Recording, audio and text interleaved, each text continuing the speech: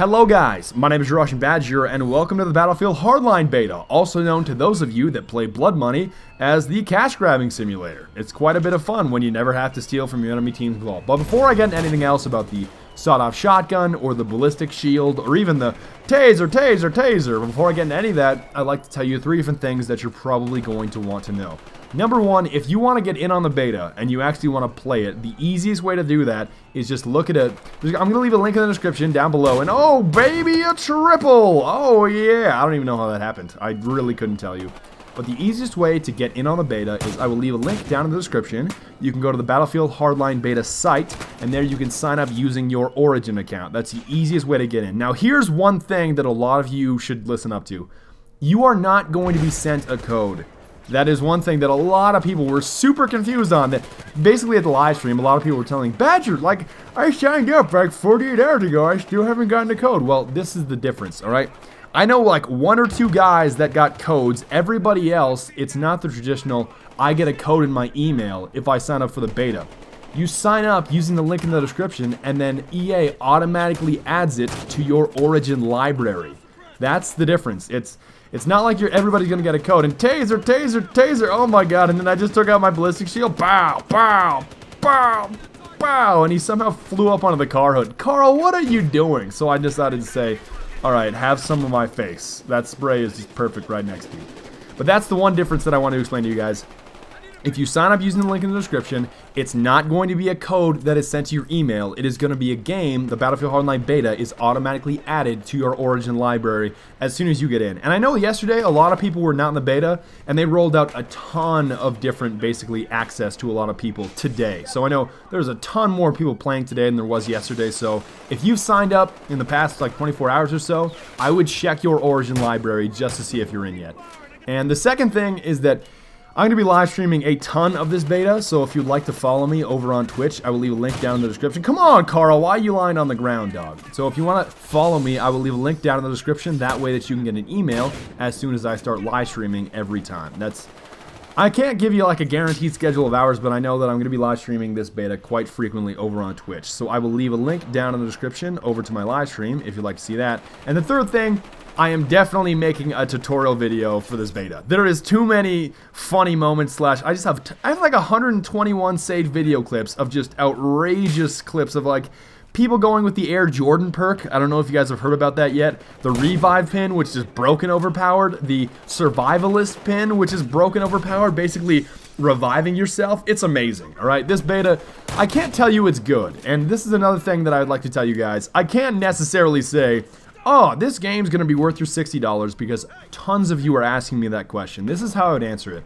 I can't determine if this game is going to be worth $60 off of playing 2 game modes on 1 map. It's not enough of an all-encompassing. Come on, Carl, like your parachute's going to protect you. That's not going to... Come on, man, where's your RPG? I mean, at least if you brought your RPG, man, just fire it. Just fire it. But that's my answer to that question. I can't really make a determination if this is worth your $60 off of 1 map and 2 game modes. I need to see a lot more before I can really tell you faithfully, yeah, you should spend your money on this, or no, you should not spend your money on this. So I just need I need a broader perspective of the entire game. I need more maps, more game modes, more weapons, stuff like that, before I can make a determination.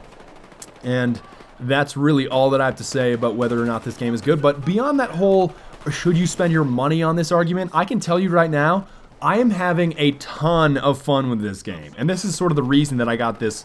I have like 100 saved clips of just the Air Jordan perk, and like I said, all of these different funny moments. So this is sort of the differentiation that I wanted to say to you.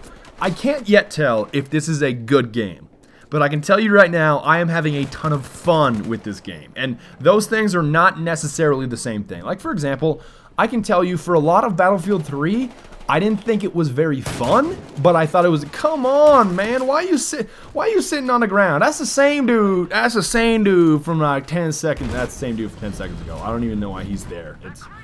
I wanted to comfort him by spraying something on the ground so he had something to sleep next to, but it wasn't really working out. But like I said, guys, I'm probably not the perfect person that you should be asking in terms of whether or not this is worth your money, whether it's a good game, whether it's a fun game, because this is sort of the differentiation that I would tell you. There's a lot of games that are kind of terrible that I find really fun, all right? Really, really fun. But at the same time, there are a lot of games that I think are very well done, very well produced, that I don't think are fun. I know the second half of Battlefield 3 was kind of like that. As soon as sort of the newness factor wore off, it turned into, yeah, this is a really well done game. I mean, there's a lot of different weapons, there's a lot of different unlockables, the environments are very cool, you got some decent maps here, but I don't find it fun. I think it's a well-produced game. I think it's not necessarily polished, but I think it's a good game that isn't necessarily fun. And just the difference between those two different things is something that I wanted to communicate to you guys. Now, when it comes to the double-barrel sawed-off shotgun, it is outrageous. Now, there's two different really schools of thought, at least if you ask me. I somehow got that with the HK-45C, which is an outrageously good pistol, by the way, because I don't know if it... Well, like, the way that I'll compare it to Battlefield 4 is basically, instead of a ton of time that it takes to basically reset after you fire a shot and bow!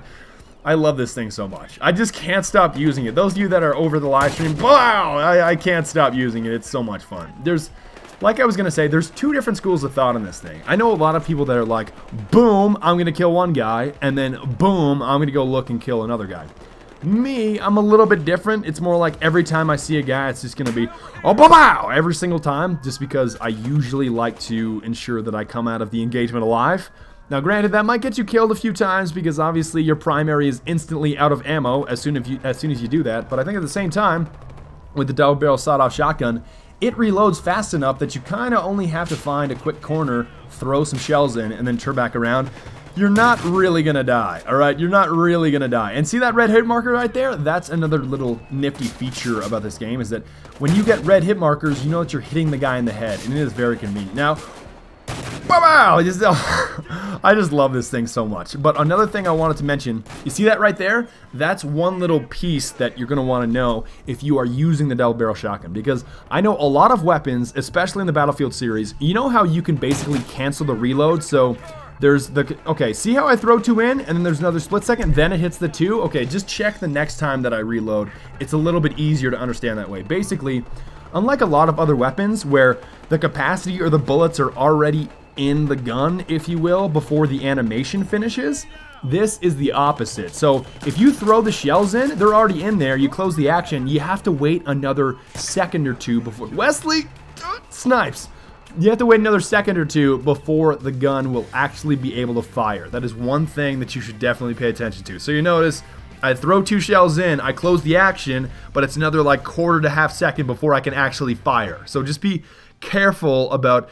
Just because your shells are in there and just because the action is closed, you can't quite fire for another half second or two. That's gotten me killed quite a few times, but that's another tip that I would definitely give you. I know I kind of rambled about a few different things, but I'm very excited about this beta. Hopefully you guys come over and join me at the live stream. It's a lot of fun. I will have that tutorial video out to you that I'm going to try to make it kind of like the intervention video, but it's going to be a lot of funsies nonetheless. But I want to thank you guys very much for watching. I will bring you a lot of content in the next couple days, and I will see you guys next time. Auf Wiedersehen und bis bald, und your bonus clip. All right, it's...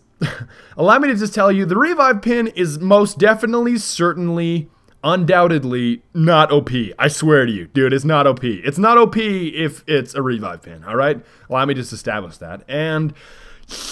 later!